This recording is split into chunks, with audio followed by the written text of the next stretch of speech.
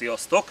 Mivel az előző motoromról, ami egy Honda VFR 750 volt, készítettem egy rövid információs anyagot, egy kis videót, fent van itt a YouTube csatornámon, de a linkét be fogom húzni ide ennek a videónak a leírásába, tehát itt meg fogjátok találni, akit érdekel. Tehát ezért úgy döntöttem, hogy akkor a jelenlegi paripámat is bemutatom néhány mondatban. Persze csak olyan szinten, ami bőven elég egy laikus számára, tehát nem specialistáknak szánom ezt a kis anyagot, hanem azoknak, akik érdeklődnek az ilyen stílus után, akik kedvelik a túraendúrókat, és akik kifejezetten Suzuki V-Strom 650-et szeretnének esetleg vásárolni, viszont totál vakon vannak a témában. Tehát az első és legfontosabb, amit kifejezetten ezekkel a motorokkal kapcsolatban tudni kell, hogy tipikusan női motornak tartják őket, azért, mert hát egyszer nagyon kecses, tetszetős látványt nyújt, másodszor pedig nagyon könnyű vele mozogni, motorozni, manőverezni, tehát nagyon könnyen kezelhető, jól irányítható. Na, jó, a nők azért nem olyan könnyen irányíthatóak, nem is azért találták ki rá, hogy női motor, hanem azért, mert nagyon könnyű vele motorozni, tehát a nők is nagyon könnyen megtanulnak vele motorozni.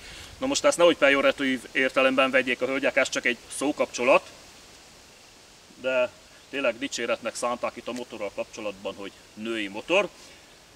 Tehát ez azt jelenti, hogy 0 kilométeres jogosítvánnyal is úgy tudsz vele közlekedni, mintha már 10 éve motoroznál, és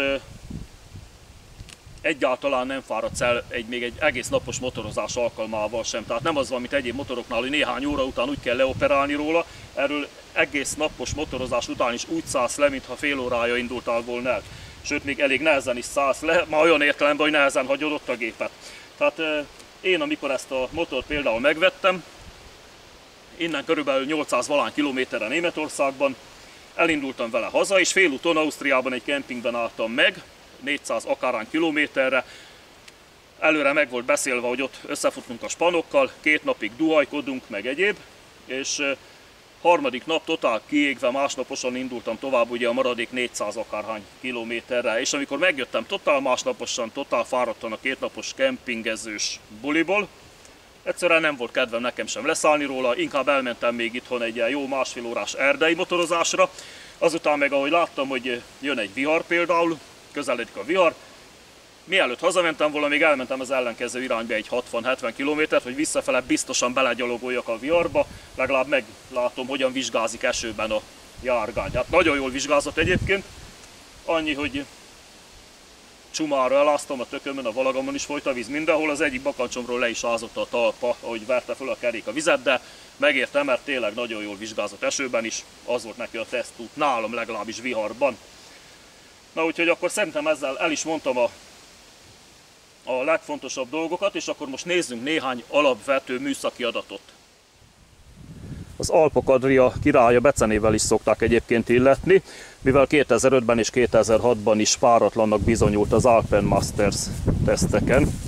645 köbcentis kéthengeres V-motorral van ellátva, 4000-es fordulattól gyorsul igazán, egészen a 11.000-es leszabályozásig, de akár 6-ban is mehetsz vele, 2000-es fordulatszámon nem fog erőlködni, köhögni, meg prüszkölni, a nyomatéknak köszönhetően a legnagyobb fokozatban is nem sokkal alapjárat fölött képes teljesen kényelmesen, szépen nyugodtan menni. Hát, ami egyébként jellemző a túraendúrókra, hát ez a viselkedés tökéletesen megtalálható nála.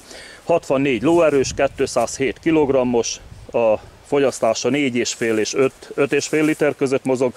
A guminyomás hátul 2,5 bár kell, hogy legyen, elől pedig 2,3 bár. Ezt ugye érdemes betartani, hogyha valaki nem tudná, ez azért fontos, mert a futófelület ívének tehát a futófelület keresztmetszetének az íve így marad meg leginkább, és így lesz a legbiztonságosabb a kanyarodás. Tehát így tudjuk a legszebben dönteni a motort, anélkül, hogy eltaknyolnánk vele. Akkor nagyon csendesen jár, mint ahogy a túraendúrók általában. A szélvédő az körülbelül ilyen 5 centit állítható fel vagy le, de lehet hozzá kapni ilyen csiptetős pótlást is, hogyha valakinek nem lenne elég az a szélvédő magasság, amit a gyártó eredetileg adott hozzá.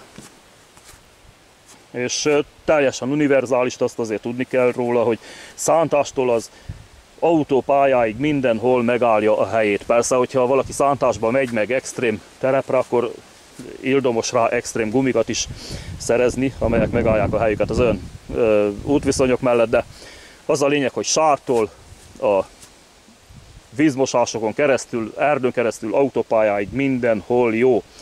És most pedig akkor néhány pillanatig halljuk egy kicsit a hangját is.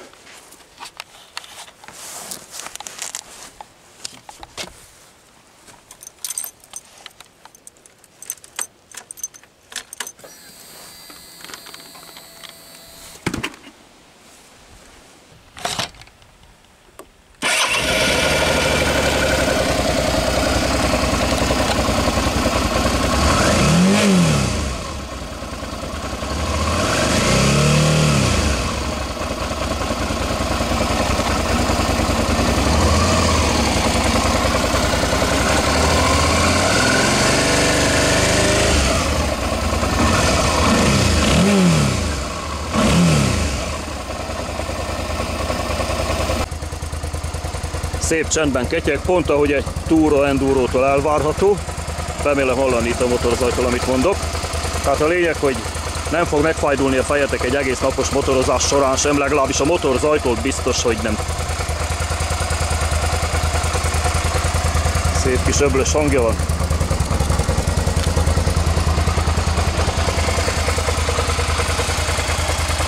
Nagyon jó kis motor.